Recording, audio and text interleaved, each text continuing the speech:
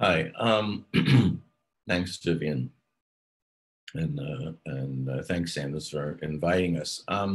We've done this presentation a couple of times, and so we've gotten some pretty good feedback. And I was talking to one person yesterday, I think it was, and about some healthcare financing in the state. And in the middle of the conversation, I hadn't looked at the oil prices for yesterday. And so I said, I haven't looked at the oil price yesterday. And she knew it like that. And I said to her, you're a health analyst. How often have you, since when do you follow oil prices? And she said, like this year.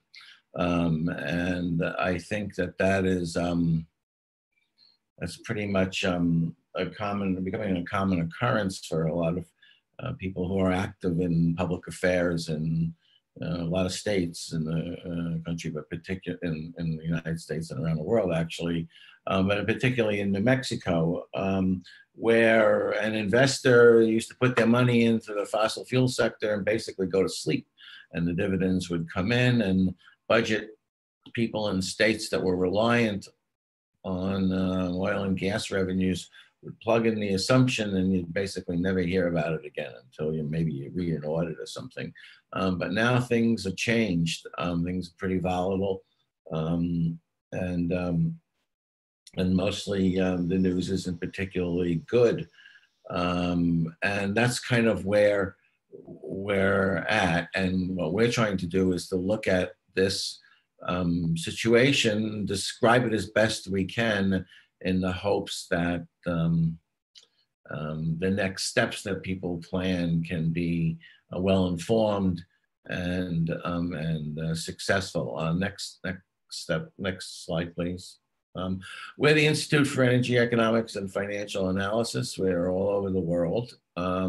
We're small, but we are in about 8 or 9 different places in the world, and do work in about 20 or 30 countries. And our work is divided broadly. On the one side of it, we're in support of all kinds of sustainable energy projects, as we're experts in finance and energy. And on the other side of it, we're often involved in opposition to a lot of the fossil fuel development that goes on. So we're either one or the other, depending on who we are. Sometimes we're doing both. Next slide, please. And you've all probably seen this slide, which basically tells you that New Mexico's budget is heavily reliant on oil and gas revenues. Each year comes in through many different spigots, leases, royalties, various taxes, and what have you. Next slide, please.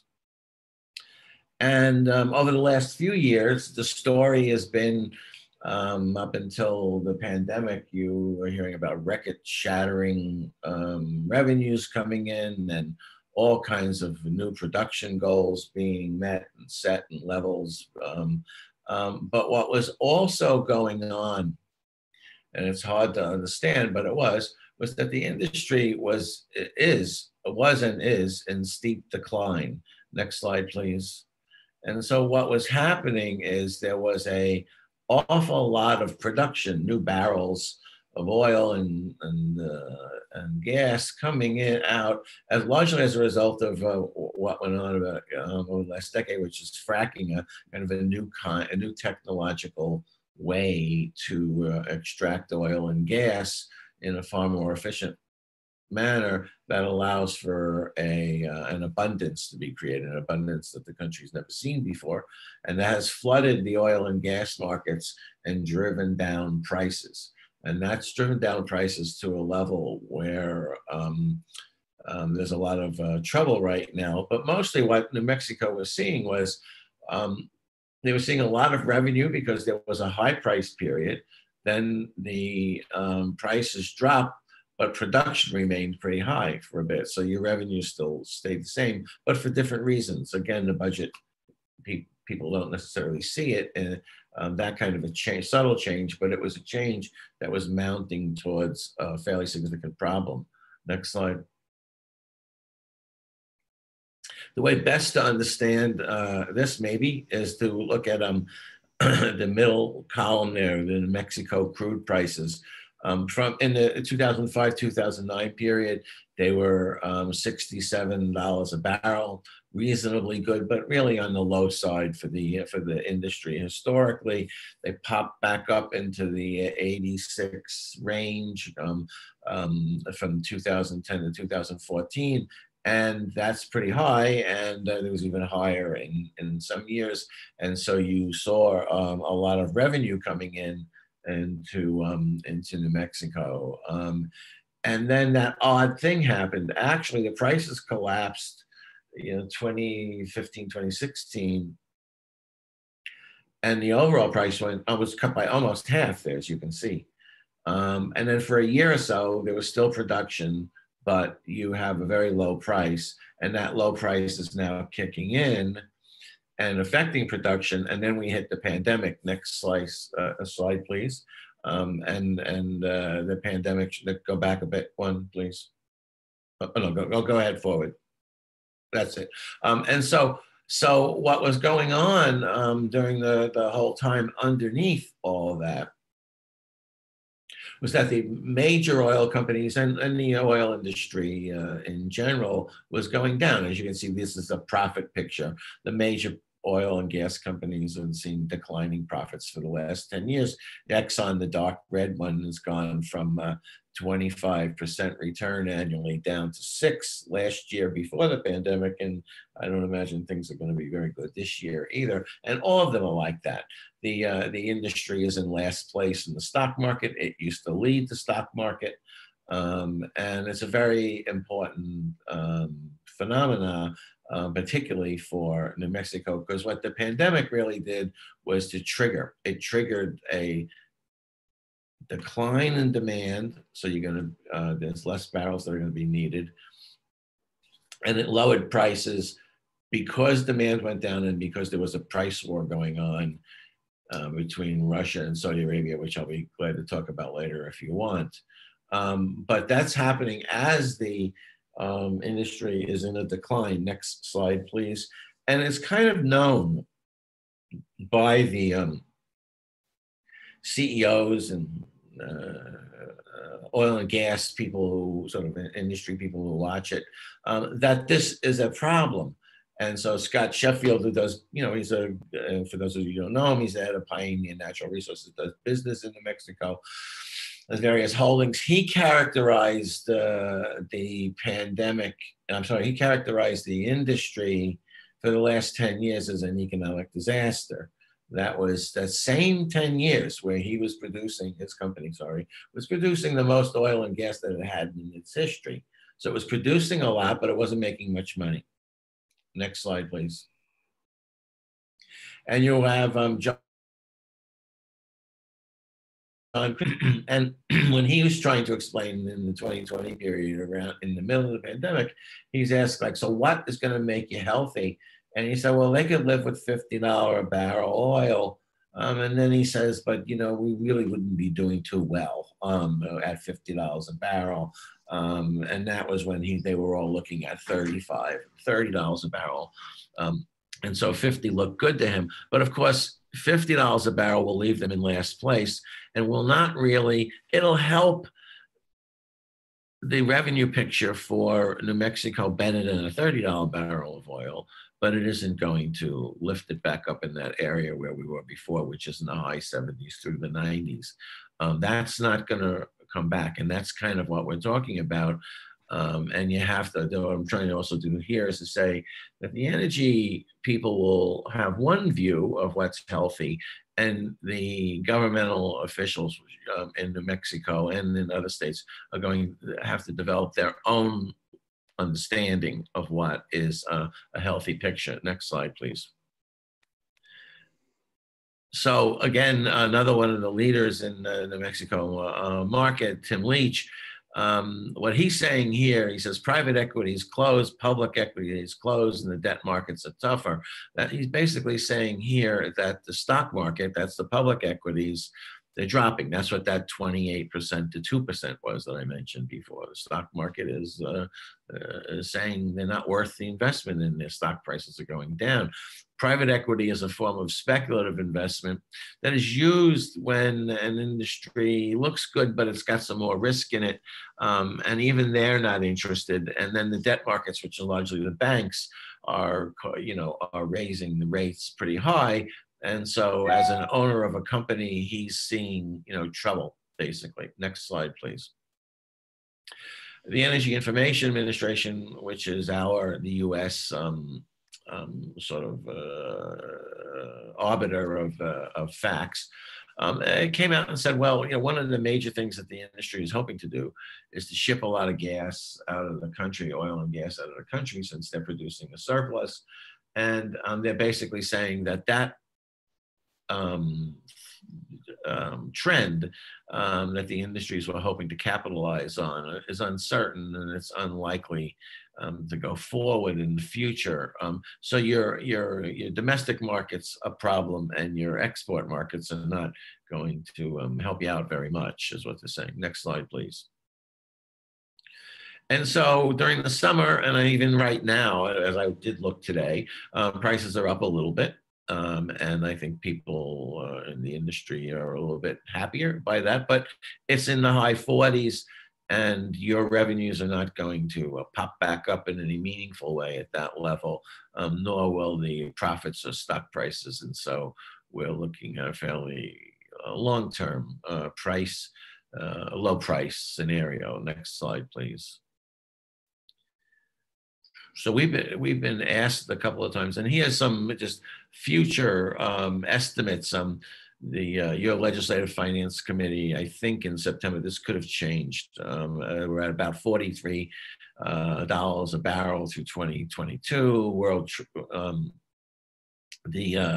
WTI oil prices are looking at the futures market, that is looking at about $50 a barrel through 2028. EIA, the Energy Information Administration, is pretty much more bullish at $68 a barrel. That's still, I'm sorry, did something go on? Okay, it's still too low for the industry. Next slide, please. And so people asked us, what do you think, makes this market turn around? Now, we don't think the market is going to turn around in any meaningful way for the industry or for your fiscal conditions, which is sort of the purpose of our report. And we would need to look like something like this. I was just reading on Exxon this morning, and Goldman Sachs yesterday said they need $75 a barrel, going forward for several years before they're going to be anywhere. So we were looking at it since probably 80, but 75 is a lot further. 75 and 80 are pretty far away from where we are now at the high 40s. But that's what they would need. That's what they bought their oil assuming. So there's a lot of oil in the ground that they now own that would really only be valuable to extract if it was at the $70 or $80 level. You'd need robust markets for oil reserves. Right now, though, you'll see in the newspapers a lot of buying and selling, mostly of oil reserves and oil fields, mostly at distressed prices. You're seeing rating agencies like Moody's saying that the debt levels are too high, and you'd have to see a reversal of that. You'd have to see the debt levels come down, upgrades by Moody's. There's a lot of bankruptcies. You'd have to see that stopping. You'd have to see increasingly debt being used for what it should be used for. When oil and gas companies borrow or use their own proceeds internally, they do that in order to produce oil or gas and then sell it, and that's a revenue producing asset. Increasingly, they're using their borrowings to pay dividends to shareholders. In other words, profits that they really don't have. You're also going to need to see greater geopolitical cooperation. Right now, the markets around the world are fragmented, and there's not much cooperation. And that causes a form of overproduction and instability. And then you basically need a market where there is there'd be very limited competition. Historically now, next slide, please. Historically, we're seeing changes in the economy, fundamental changes where economic growth is taking place and it doesn't require as much fossil fuels. That's just true. We're not, we're looking at not a less manufacturing oriented society, economy with a lower need even within the manufacturing sector for fossil fuels. And then we're seeing electric vehicles, next slide, in the automotives section, automotive sector, taking up a bit of the market share. You're seeing the same thing in utilities with electricity, where natural gas, which once defeated coal and put coal out of business, now is being challenged by wind and solar energy. And you can see this most pronounced in many of these states, including your own. Next slide, please. In the plastic sector, which is another big part of the oil and gas industry, we've published a number of reports, and you'll see that the plastic sector is facing many of the same problems that the more general industry is facing in terms of oversupply, low prices, and an inability to sort of get on track in a manner that supports robust profits and the kind of robust revenues that the state has become used to. Next slide. So here, I just wanted to go back with you a little bit over what it means for the industry to be in such dire straits. This is kind of a chart of the sectors of the Standard & Poor's 500. We blurred out all the other ones, but those little colors are all different sectors. And you see at the bottom, in the last several years, you see at the bottom is NERS. That's the energy sector. They used to be at the top of that chart, and they are now at the bottom, and pretty solidly at the bottom. This is important for two reasons. One, as you can see, why you're not getting much revenue out of them. They're not as profitable as they used to be. And second, the more important thing is we now think about, well, what do you do in a situation like this? Well, what this is showing you also is that the rest of the economy is performing profitably. The energy sector is weak, but if you look at it, you'll see fairly strong progress in the information technology area, and you'll find strength in the various consumer areas. The manufacturing area, while a little weak, is still pretty strong in the United States. The healthcare sector is pretty strong in the United States. What I'm trying to say to you is that within New Mexico, as in with almost any state in the union that has a dependency on oil and gas, there is also another economy. And that other economy is doing better than your energy sector is, and will probably continue to do that. And that's a place to start as you look at this problem, which we're trying to say, this is a warning. You have some years, they're not going broke tomorrow, but you can see that you got a problem. And so next slide, please. And so what we're facing is lower for longer prices, and we're facing an industry outlook where competition for both the small and the large companies in the sector is negative, and then people have been asking us, well, okay, we see all those things, but is this going to turn around? Next slide, please. And so what I did here, and I guess I'm going a little too slow. Okay. This is a view that the Norwegian government puts out. Norway owns a lot of oil and gas. About 25% of its revenues, not unlike New Mexico, comes from oil and gas. The left sector, the left side of the chart is the top blue line there, that big one that went way up. That's their oil revenues from 1970, up until about the present. And the black line is the deficit of the budget deficit for the country. And they're basically showing you that the revenues annually would close their deficit and then allow them to have a surplus. And that surplus was being put into the fund on the right. And that's what that thing, going up. That's the Norwegian Sovereign Wealth Fund. The 7.9 billion kroner is a trillion. I'm sorry, it's not 7.9 trillion kroner, I think it is $1 trillion US dollars. So that fund grew over 30 years to $1 trillion. But the Norwegian government has now made it clear that they can no longer depend on these revenues. To answer the question, is this going to turn around?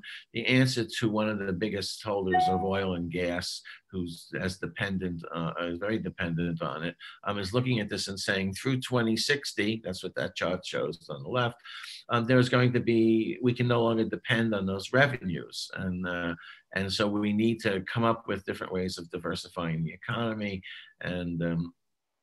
and therefore diversifying the revenue stream into the Norwegian budget in order to make sure that the country remains solvent and people gainfully employed and the economy going along, but that there is a structural deficit. And this is, oil and gas is a world commodity, and they face, I would say they probably know as much as anybody who's in the business about oil and gas, and their conclusion is for their budget and their people that they can't depend on the robust revenues anymore. Next slide, please.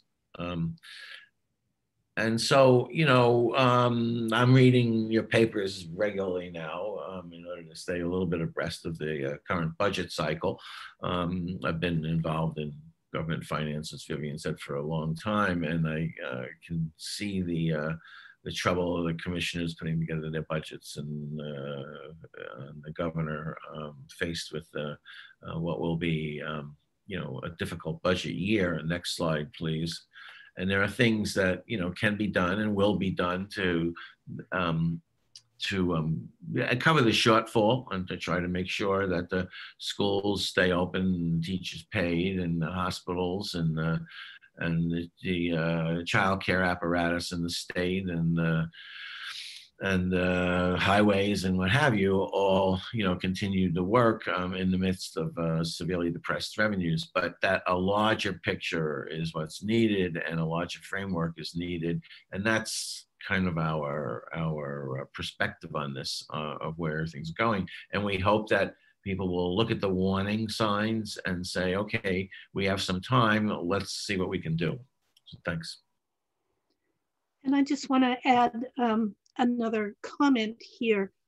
What's happening is a change at the consumer end of the pipeline here, that people are turning away from fossil fuels, and the competition that has ratcheted up in the alternative energy sector, especially solar, but also wind, how much more economically competitive it has become.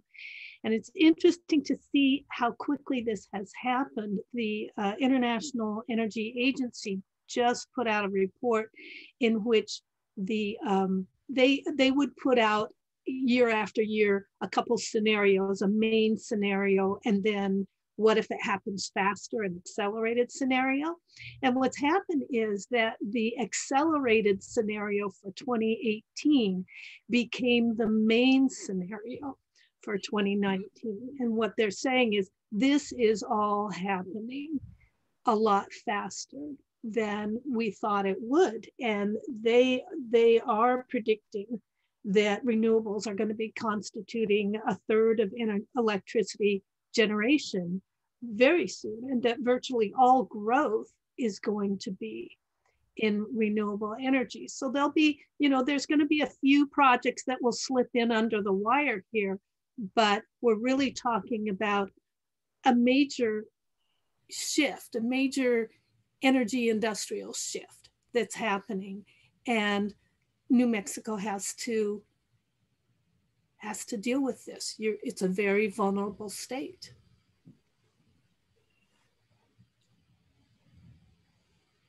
So we're open to questions. And again, this is being recorded.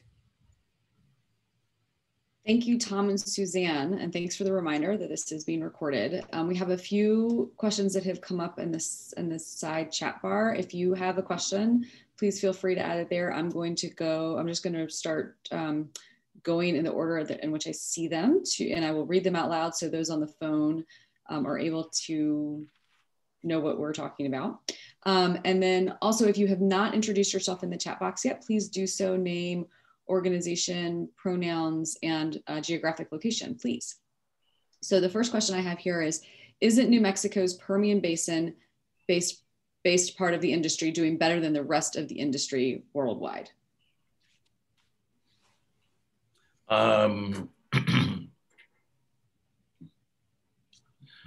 Okay, I get started on that in a couple of ways. I think what I pointed out worldwide is that they're in last place in the stock market and failing.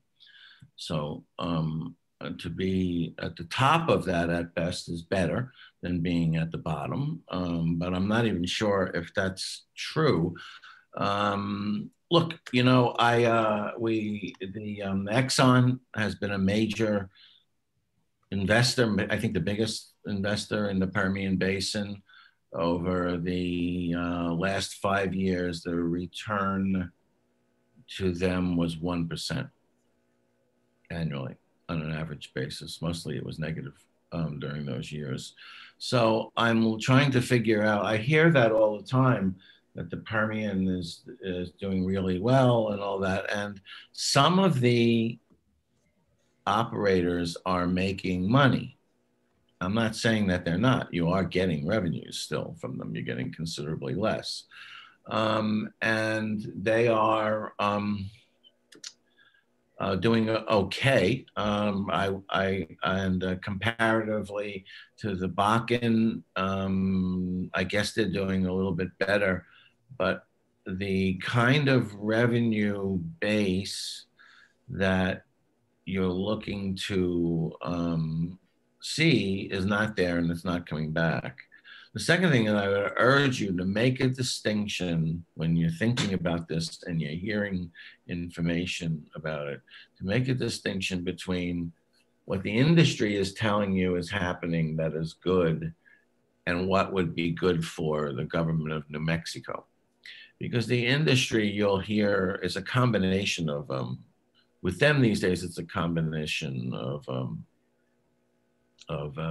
hype and prayer that they're really laying out there. And so they'll say, well, you know, we're doing better than the other places. We're getting, you know, $50 a barrel, and our costs are lower. And, you know, there's still abundant bankruptcies in the Permian. And that's because the markets are poor everywhere, and they're doing a little bit better. So the answer to the question is maybe, and we'll be publishing in the near future, and I think it'll clarify the situation a little bit. But it is not where either the companies need to be for them to be healthy, or for the state of Texas or New Mexico for them to be healthy. I think we've seen some of this before, you know, in the trajectory of the coal industry, where companies just did not pivot. You know, they just saw, well, our company will be the last one standing. You know, everybody else might fall away, but we'll still be there. And you know, we saw companies doing that, and the next thing we knew, they were in bankruptcy. So we are seeing an overall trend. How long it takes is going to vary among companies and regions, but it's happening, and it's happening faster than anybody expected it to happen. And these are forces that, you know, the state of New Mexico can't change these forces.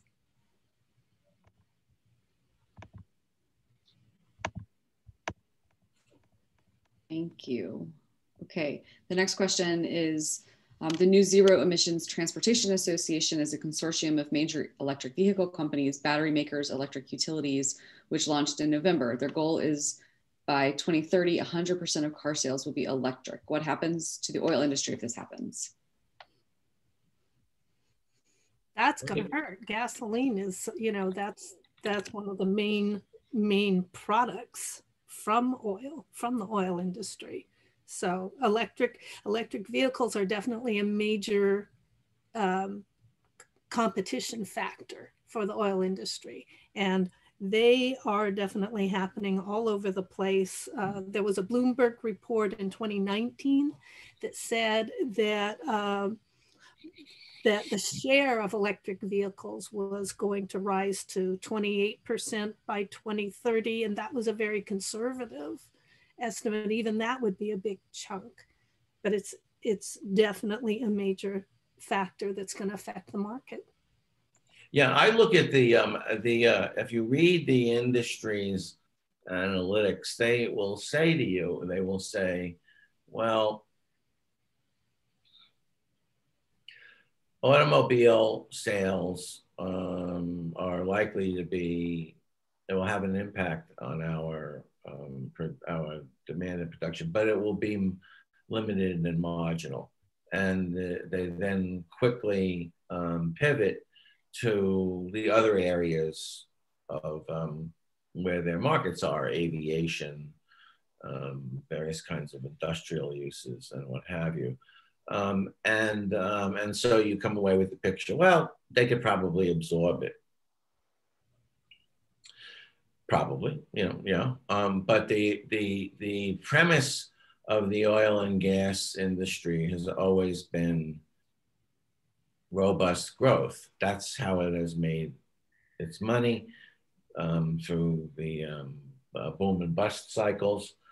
And what you're seeing is, take it if you were a board member of one of the oil and gas companies, and the CEO and the managers come to you and say, well, the auto sales are going to take us down. Maybe we'll lose a couple of percentage points off of our annual sales because of the electric cars, and that's going to take a while to absorb, and that's fine. And then the next month they come in and say, the petrochemical companies that we have, I'm getting feedback. Maybe I should turn my video off. Hold on. You're good, Tom. Yeah. Okay. Anyhow, so then they tell us, the board members, well, the plastic stuff, these recycling programs are beginning to shave some of our revenues. Now, remember, we're already got a revenue problem, right? So the second month, they're now telling you, well, they're going to shave a little bit off of the plastic thing. The third month, they come in and they say, the natural gas sales aren't going so good because of all this wind and solar power, and we're going to lose a couple of more revenue points there. And so any one of them independently, and it's more, I just will stop there. Any one of those independently, could probably be absorbed. Those hitting cumulatively, which is where it actually hits as a cumulative measure in a company like Exxon or Chevron or whatever, it becomes a downward cycle on the growth. And if the companies can't grow at a 3 or 4% trajectory, they're out of business. That's what we're seeing. They're not growing like that. So the answer to the question, the short answer is, yeah, it's going to have an impact on them. They may tell you it isn't going to be much, but when you take it cumulatively, it's a lot right now, and it isn't considered to be much. But there is a lot of money now. If you look at the auto industries that Suzanne was talking about in terms of growth, if you look at where the growth money is going in the auto sector, increasingly that growth area is going into the electric vehicle side of the equation. But even within the auto companies, there's a fight. There's a debate going on. And right now we live in a time of transition, and there's a time of conflict between that. And so it's a risk for the oil and gas companies. And it's part of a cumulative package that we're really talking as to why we don't see a comeback.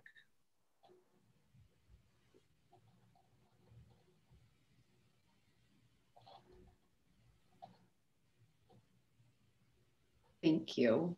Okay, the next question is, what are the implications of Conoco purchasing Concho assets in the Permian Basin? You're going to see a lot. And they're hoping that the investment thesis is, you know, we can buy these assets. We have money of our own. We're bigger, and we can buy some of the assets and use them in the market and generate cash. And the mix of our assets and their assets at least gives us a cash bump going forward. And then, you know, they're hopeful that the markets will turn around and they will do better. What we see is declining asset values. What we see is that the number of wells that the companies both have in their ownership and in their the buying and selling are really extractable at a $75 barrel plus going forward. So the nice part of what I say is that they may get a cash bump going forward. The harder analytical bottom line is it looks like they're rearranging deck chairs on the Titanic. You know, they just are moving things around. This goes on in every industry, you know, that's in a decline. The industry would like us to believe this is the normal buying and selling of assets, which is true within the sector. That has always been a buying and selling of assets. But where you see the trouble is that the price of the sales, they're usually not publishing them because they're so embarrassingly low and the losses are so high that you can't tell. So this you're going to see in I guess the next reporting period is early February.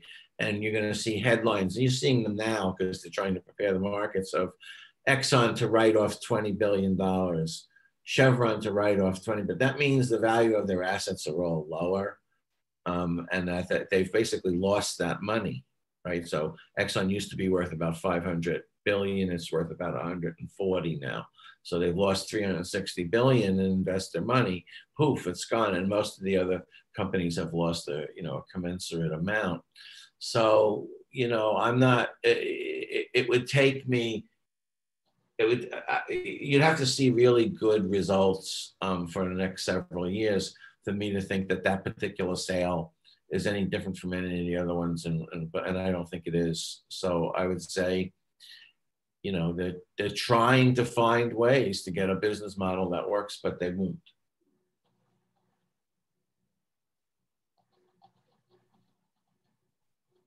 I think this is somewhat related to what you just said, but next question is, I read Exxon will continue investing in the Permian Basin. Will this have any effect on New Mexico's oil revenue, regardless of world production?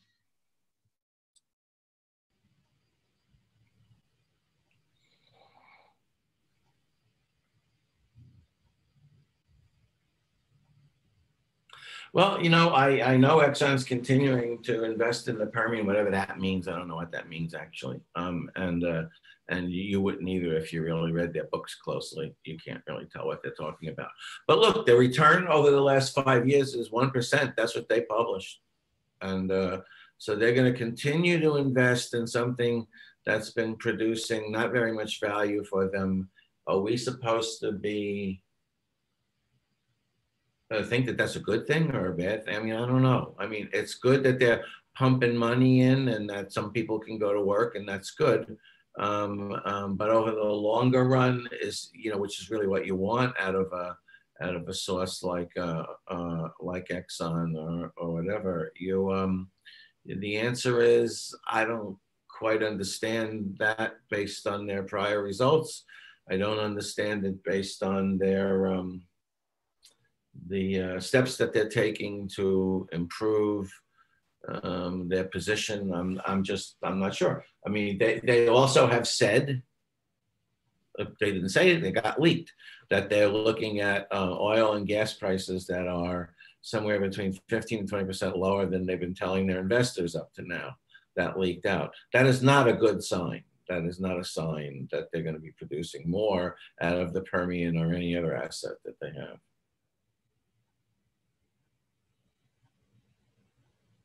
Okay, I'm going to combine a few LNG questions. The first, and I'm just going to read them, and then because I haven't had the time to really condense them, so I'm just going to read them, and then Tom and Suzanne answer how is best for you. So the first is, I'd like to hear more about the international market for LNG. How confident are we about the transition internationally? The second related one is about the Costa Azul project, which would tap the Permian gas. What are the prospects for Asian LNG demand? The Permian rig counts were over 100 during the boom, fell to the mid 40s, and today stand at 58. Infill drilling by the majors. The last one is, you mentioned utilities are already skipping over LNG as bridge energy. The recent reports from Europe are saying that if American LNG were cleaner, i.e. not from fracking per se or other factors, there'd be a potential market to compete against the Russian LNG. Reasonable or too many moving parts? So there are a lot in there around LNG. Can you also, because there's a lot of insider language there, distill some of those questions for people who are less familiar with this issue? Thank you. Yeah, can you read the third one where it has all the numbers in it? Yes, that was about the Permian gas, the Costa Azul project, and the prospects for Asian LNG, I think, which also relates to the last one, which is around Russian LNG. It says the Permian rig counts were over 100 during the boom, fell to the mid 40s, and today stand at 58. Okay.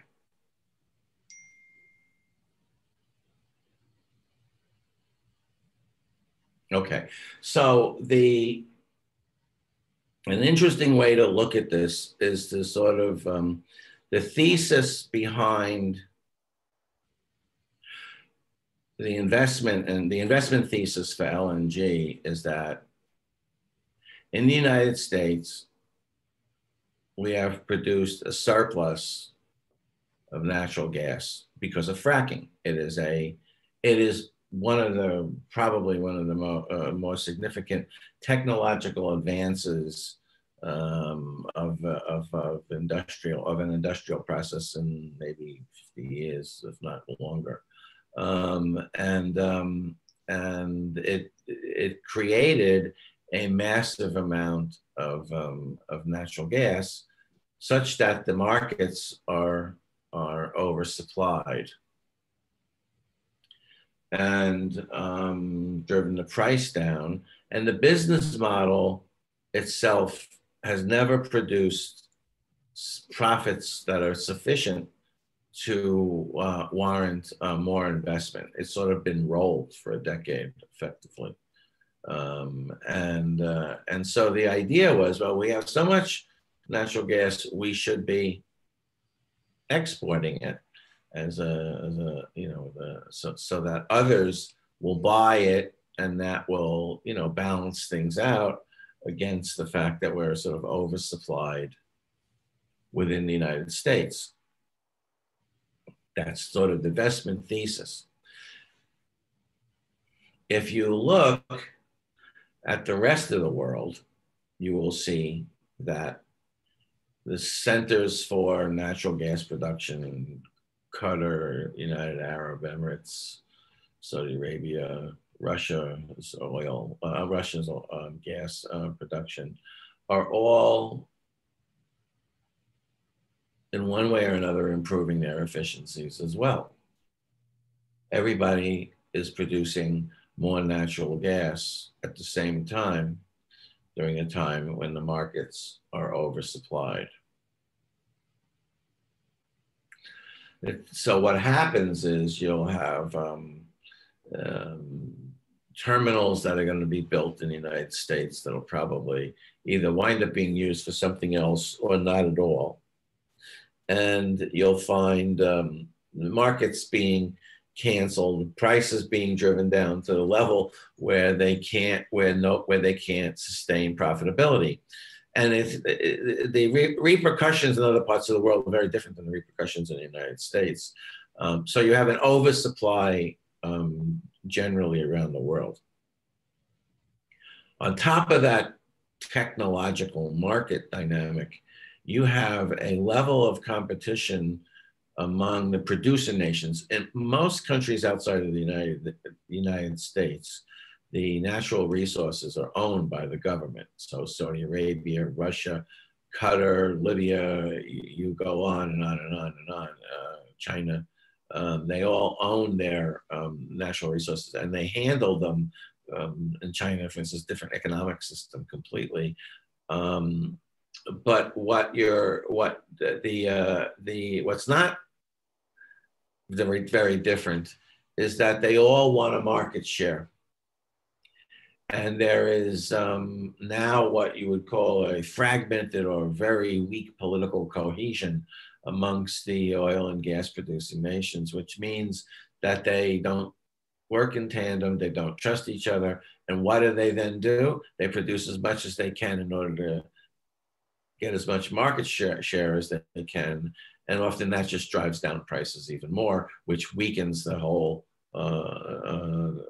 concept worldwide. So what we have is an oversupplied system in a situation where the producers won't cooperate to change the market dynamics. And you have a very difficult situation, and it isn't one that's promising for the LNG producers, shippers, or the terminal developers in the country right now. So you're going to see a generally weak market that is not going to do what it was anticipated to do, which was the export sales would prop up. Absorb the oversupply.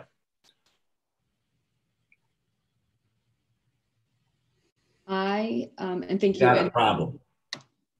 And that's separate from the environmental question of, if we sort of cleaned up our gas productivity, would it be more, our gas production process so that we had less methane leakage, would that make our gas more attractive? Which is a whole nother question that becomes relevant when you have, for example, the European Commission issuing a strategy to reduce methane emissions and stating that they're going to be using policies to try to reduce that footprint. And so you had the NGSA withdrawing from negotiations for a 20-year supply contract with a LNG operator in the United States in November, because the French government said, this is going to conflict with our climate change goals. Yeah. I mean, what we're trying to say here is not that this is going under anytime soon, or it is going to fail in an apocalyptic sense. You have an industry that historical model is it needs robust growth. And that robust growth is what allows it to reinvest and to continue investment going forward. And the best way to put it is that that's not going to occur. So when I showed you that chart that showed all the profits going down, when the industry is returning 15 to 20 and 25% profits, that's robust profits. It's healthy for them.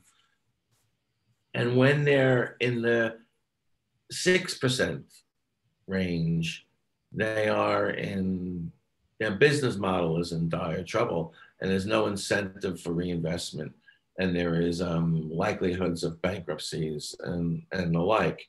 But they'll still be producing some revenue. So New Mexico will receive revenue from the oil and gas. It's not going to stop.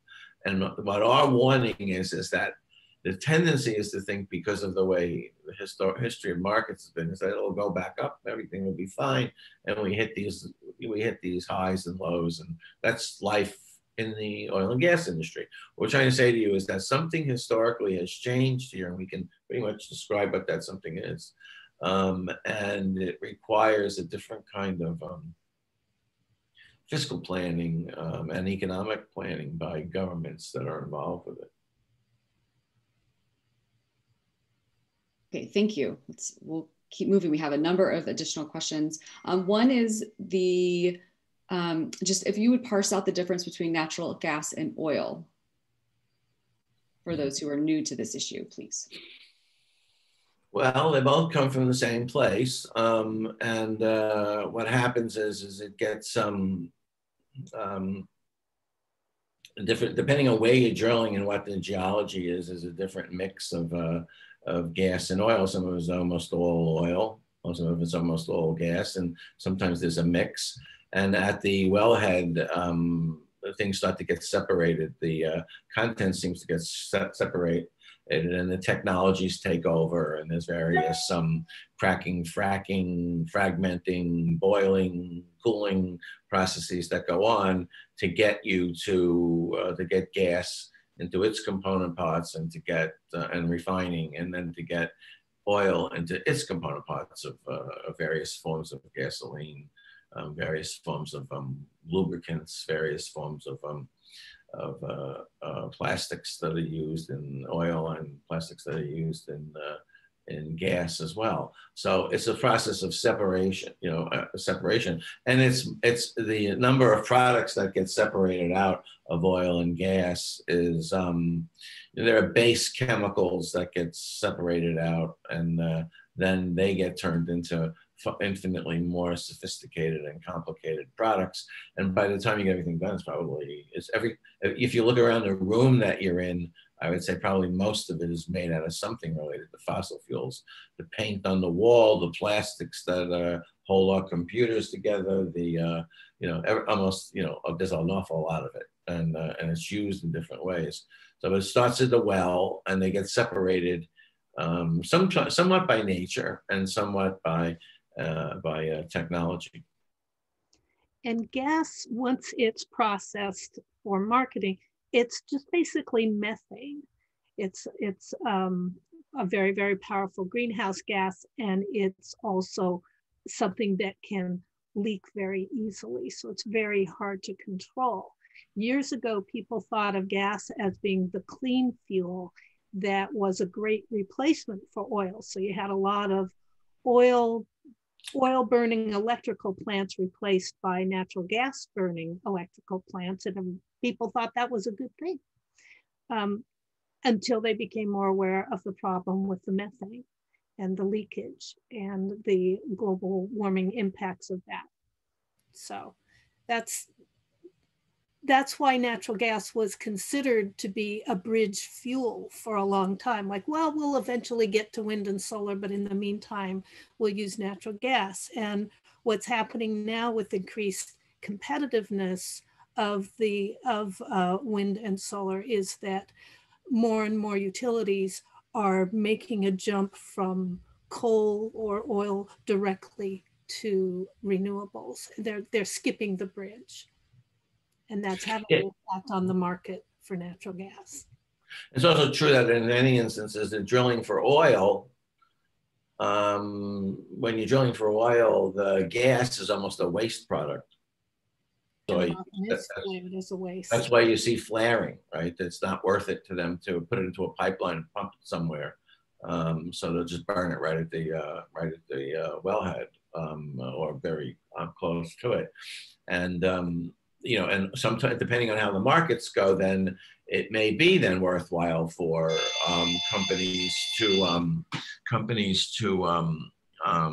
take the gas and process it. And so there's a shift going on, and that's a function of how the markets are moving and how the technologies are set up.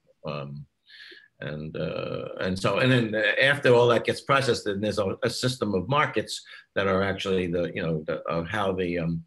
the oil and gas gets used, and then how it's bought and sold all across the world in various forms and sub-markets.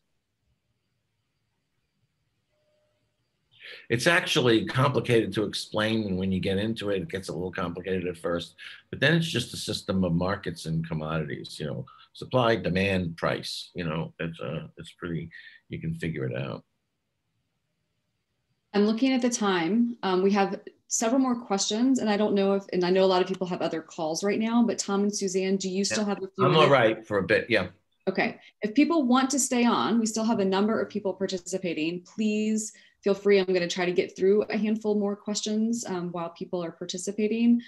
For those of you who do need to jump, thank you so much for joining us. We'll send out a link to the presentation. I'll resend a link to the full report, and then as well as some of the coverage that the report has gotten in the op-eds that have been published that Charles put in the chat. So I'll send out some materials to everyone. So if people are staying on, we currently have 41 people still on the call, then let's just keep going with some of these questions. And thank you again, everyone, for joining us.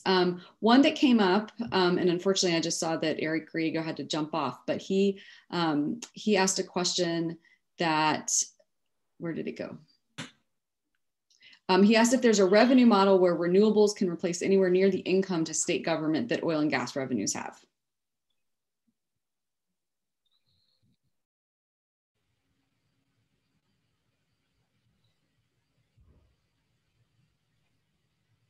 No.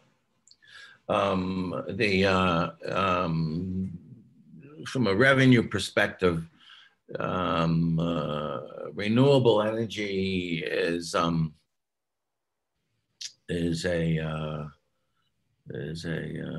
form of energy that will produce profits and will produce taxes at a steady and modest level of revenue and tax. It's not going to be ever the gushers of money and product that was produced by the oil and gas industry. It has a completely different function in the economy, and the nature of how profound this is quite remarkable. But the oil and the wind and solar sector has an ability to cut the cost of energy dramatically into the economy. And that means that there's a generalized economic benefit, and that means we pay less for gas at the pump, we pay less for electricity, we pay less for heating. And as households, businesses have much lower cost inputs into their production processes by using the non-fossil fuel energy. So the value that's created in the economy is huge. But we don't charge. You don't charge very much because the cost isn't very much, and over time, and so you will have less revenue coming into a solar farm, let's say, than you will to an oil well. And so the economics will work differently, and the benefit for the economy comes about differently. It's an energy transition. It's a major change in what we're doing. And so there will be revenues, of course, from any facility like that are put into the community. So wind mills and what have you will all pay taxes. But they are not going to have the same impact as the oil and gas industry did, because it's not, the federal government and the state government doesn't own the wind and the sun, which is a major part of how New Mexico gets its oil and gas. So it's a completely different form, structure, and it's actually, from an economic point of view, it's cheaper overall, and the benefit comes through the economy, which is why you need a sort of a different business model to look at the implications for revenues for places like New Mexico. So no, it's not going to produce the revenue, and it'll produce levels of jobs that are probably commensurate, if not more, and it'll produce economic activity that will probably be more as well than what oil and gas did. But ultimately, I think what he's asking is, can you just replace? Can New Mexico solve its economic crisis by just replacing the assets that it has that are petroleum-based assets with renewable energy? And I think the answer to that is no, they have to develop a whole new economic model of diversification. Well, you said economic. I think what he was asking for is, can you swap revenues? Will the revenue that are the revenues produced for New Mexico, can you simply swap out that which we got from oil and gas with solar and wind energy? And the answer is no. On the economy, I would argue that jobs and economic activity, the answer is yes. Right. The benefits will be broader, more diffuse. Right. Right. Another question is, have you studied the human welfare outcomes with fossil success? Does the income result in direct improvements in outcomes for kids, people, and communities? I don't understand the first part of the question. Have you, well, I don't know if the person who asked it is still on the phone. Let me see real quick. Camilla, this was your question. Do you want to explain a little more what you mean? Well, you know, there's just this whole sort of boom and bust cycle. The money comes, the money goes, and yet we're still always last on the list of success. And I just wondered if you'd done any research beyond the economic to look at social welfare outcomes with relationship to fossil incomes in different states or in New Mexico.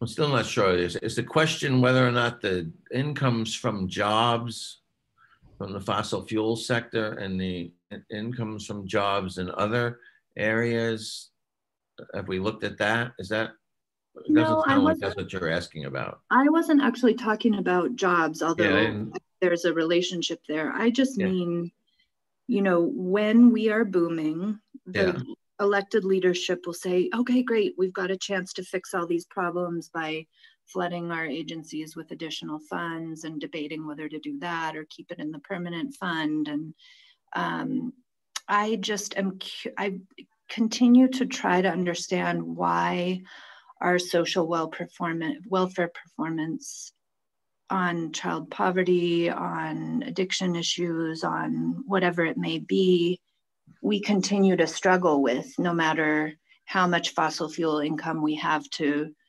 throw towards the problem. And so I just wonder if there's like underlying math that can tell us something about why and when we're successful and why we're not, and what that has to do with our state's income levels.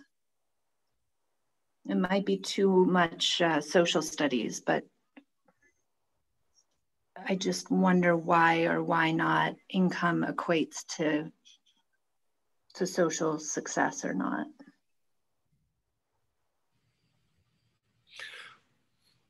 It's a pretty big topic. How you distribute income.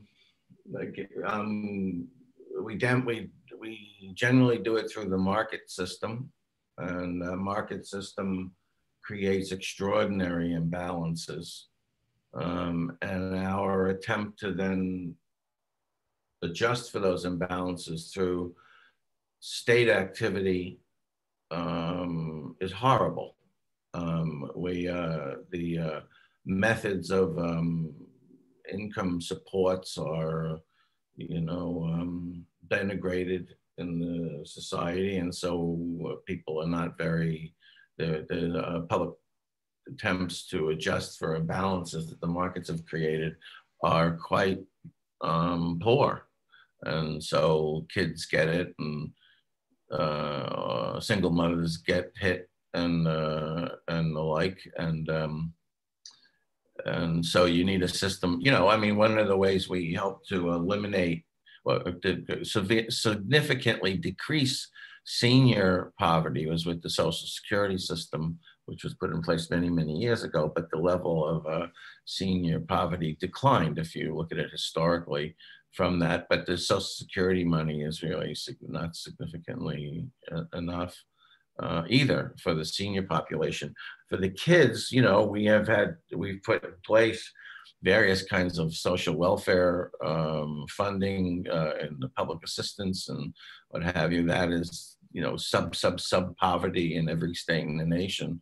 And that's not going to change anytime soon. They've tried child tax credits and earned income tax credits and what have you, and that does something for poverty, but not enough. The country has tried a couple of times historically to deal with a guaranteed income and rejected it all the time, but it's probably time to rethink that as we go through this particular change. But I don't know that that answers the question, but it's a bigger one than fossil fuels. But fossil fuels issue raises it pretty substantially, I think.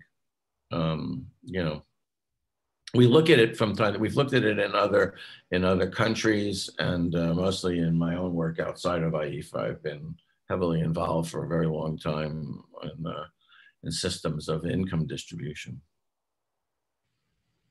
Okay, I have several more questions, but I'm going to ask one that's not related, and then I'm going to try to condense and combine the others.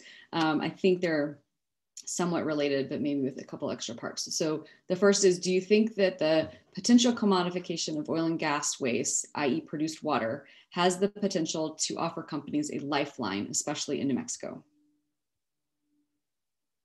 Do that one again.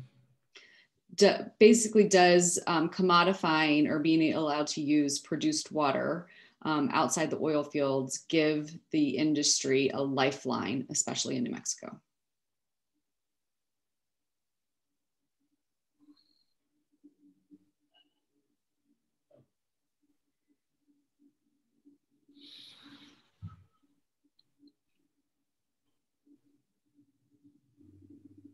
I don't know. I'd have to hear more. I'm not quite sure what the question is. So there is an effort now to allow the oil and gas industry to utilize the wastewater outside the oil fields. So perhaps for agricultural purposes. So that is ongoing. So the question is, will that essentially provide the industry a lifeline to succeed? I mean, as a source of revenue, huh? I think so, yes. Rebecca, if you want to add anything, jump in.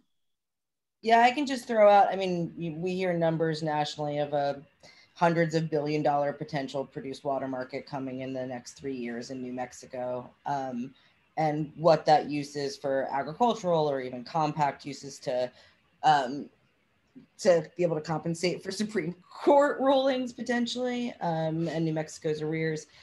The ability for industry to make money off of that new revenue stream. Does that impact this analysis or your projection for the down market in New Mexico? I haven't really seen the numbers, but from what you just described there, would have to take a look at the numbers. It doesn't sound like it's enough to make a difference. And I'm not quite sure whether it's sound, but anyway, I'd have to take a look at it. If you want to send me stuff, I'm more than glad to look at what the issues are, and what's being bought and what's being sold and who owns it. You know, the level at which you're talking about it doesn't. I mean, it doesn't. You know, it could help with some marginal help.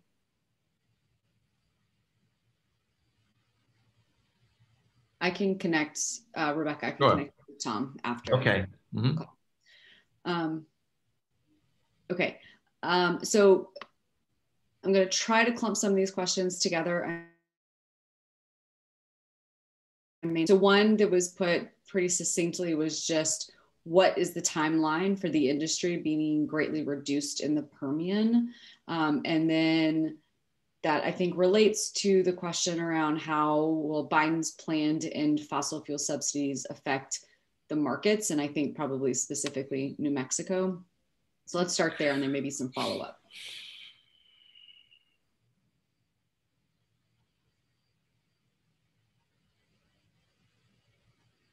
I think we're going through a wave right now of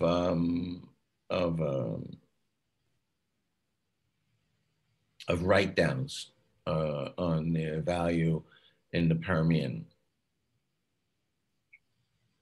And I think it'll substantially reduce what we think is possible there.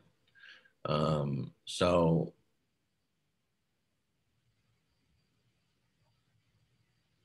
my tendency is to think that, I mean,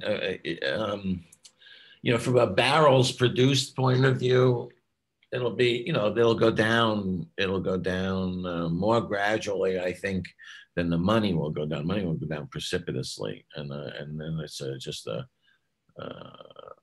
process. But you know, I don't. You know what I would do is I would say to you, send me a note in February, and because the number of changes that we're going to see in the end of year analysis, both because of the pandemic, is going to show you a smaller, probably will show you a smaller Permian Basin. And I think that'll give you some sense of what of the rate of change, and then there'll be other things that are kind of like get contingencies as to what's going to happen. But for the purposes of what we're talking about here, we would say act now to do things about. And then Biden cutting subsidies for I'm not quite sure what that all means. I would need to see it. I mean, I did look at the idea of the fracking,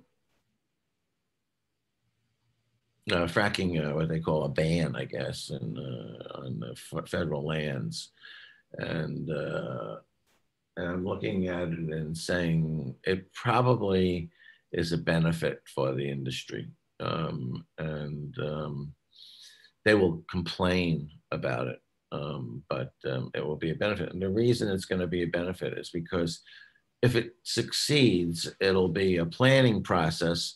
It'll be a public planning process about really how much oil and gas is going to be produced from federal lands. And anything that intervenes in the process right now for establishing rationality in the process is going to drive prices up. And frankly, that's what the industry needs. And so in the short term, it'll probably drive prices up. It'll probably drive production down somewhat. And then over time, depending on how they actually do the curtailment or ban on federal lands, if it's orderly, probably won't be, but if it's orderly, you're going to have a clear, rational perspective that the market can respond to, and in that respect, it'll also be one of managing an upper limit, and it should raise the prices for the industry. They will hate this. They will oppose it, and they would prefer to go bankrupt rather than to have them be told where and how much they can produce, even if what they're producing is bankruptcies. If that sounds irrational, it is. But if that's what the view is right now, that's the view I would say of most of the oil and gas industry. It will help them. And we went through this with the coal industry, where we had asked the Obama administration to do a moratorium, and we were all asking them to do it because we wanted to limit the amount of coal going out into the markets, and we thought the federal government could help with that process. But what I kind of understood is that these guys were going under, and the best thing that could happen is somebody take away the amount of coal they had, so that the price would go up, and they would still go under over time, but they would go under, and it would be more profitable, and it would be more rational, and more secure for employment, and be more secure for the pension systems for the workers and all. But they didn't care about that. They basically told us no. They opposed the moratorium. They did everything they could to block any process going forward regarding the coal lease moratorium. And then when Trump came back in, he got rid of the moratorium, and the market collapsed further. And then these are related. So can you comment on the factors and implications of the oil and gas industry stockpiling leases and drilling permits despite the current economic and financial dynamics? Yeah.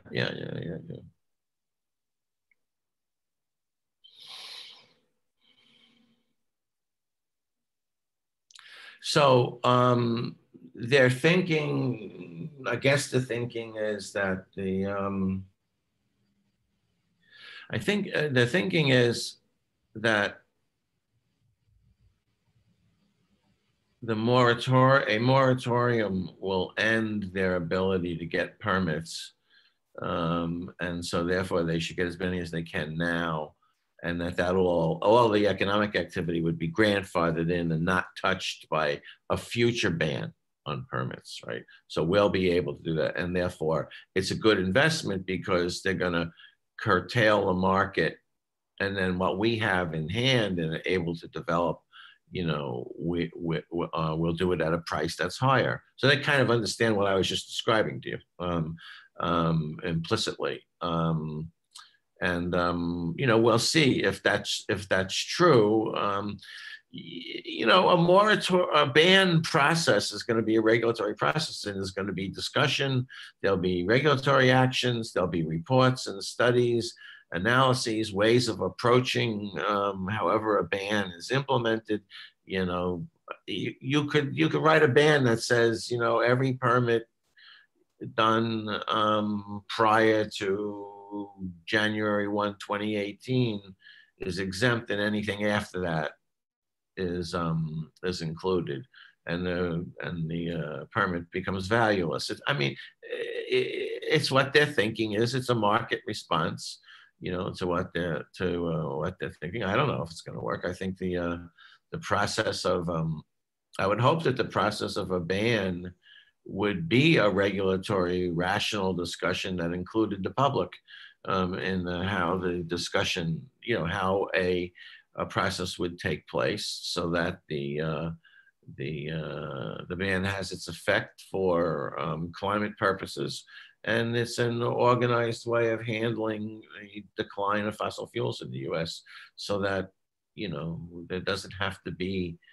What I most fear is that the industry would simply just throw people out of work, cut their benefits, get rid of their pensions, bankrupt the local communities where they're doing business, and say, we took our money and we're gone. What you want out of a process like where there is some governmental involvement is a transitional strategy that would help people, so people don't lose their jobs and income, people don't lose their pensions, and that should be a central part of any kind of planning process. Okay, I have one question left. So I'm impressed that we've gotten through this, and thanks to everybody for sticking with us who's still here. So the last question is, the National Science Foundation is funding a 10-year research project to turn natural gas into gasoline and petrochemical feedstocks. The researchers are using renewables to power the process and reduce the greenhouse gas emissions and cost of the process so that it will be more advantageous than the oil to gasoline process. This is not LNG. Could this have a chance of making an impact on the natural gas market?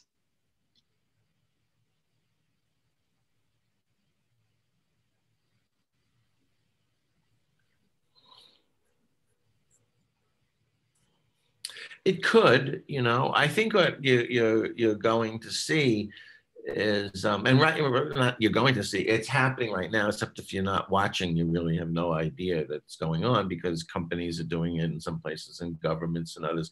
And there's all kinds of research and experimentation going on everything from that kind of discussion of turning natural gas into some other form of fuel, or we've seen some ones where oil is changed into various chemicals without a refining process. There's all kinds of ways in which the industry is looking to reinvent itself and to come up with ways that are, more acceptable from a climate and environmental standpoint. But quite frankly, they're also looking for ways to come up with profitable models for the use of fossil fuels, because there are none right now. The models that have been put together over the last several decades no longer function very well. So it's as much a attempt to deal with science and the use of resources as it is to find, new business processes that can be commercialized, because they're struggling on that too. But there are, there's a phone book full of ongoing research and innovation projects that you could find if you dig into the industry. If you look in, China and Japan and around the world, you'd be surprised at how much is actually going on. This sounds like one of them. And, the federal government, I guess, is going to try to experiment with it and give it a shot as a demonstration. Doesn't sound like it's particularly useful, but that's going to happen. And the industry is doing a lot of it also. And the question is going to be in part, how competitive will that new approach be with what's already out there on the market? Because many of these projects and ideas that people talk about, they end up being rather capital intensive. They require a lot of processes. So will that really be cheaper than just going electric? That's the question. I think Suzanne's right. I think that's right. And I think the question becomes for us, and this is a bit broader, and maybe it's a good last question, is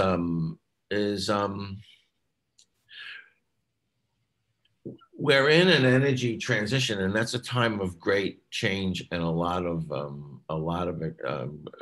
required innovation and thinking and new ways of looking at things, and that's probably all to the good, as long as we keep it public and keep the debate going, and to be able to get good information out of this stuff. A lot of the innovation in the past has been secret, and we don't know what it is, and right now the public's awareness is very high, and so there's likely something good to come out of it, but only if it's continues to be debated, and that there is then the patience for it,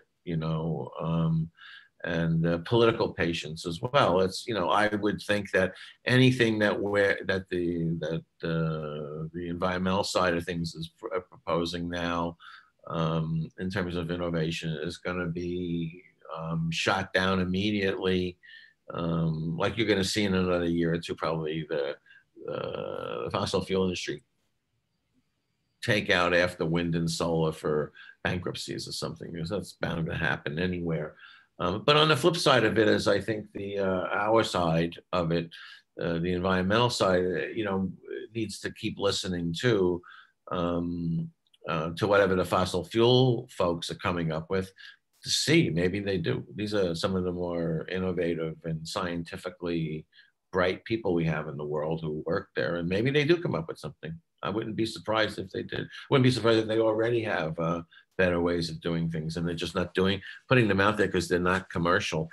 But maybe the politics requires it, and in a sense, that makes this process highly political, but in the best sense, right, of finding a good answer and a new way to live together with each other on planet Earth. So that I see that as a good discussion, even if there are things that are going to be done that I probably wouldn't agree with.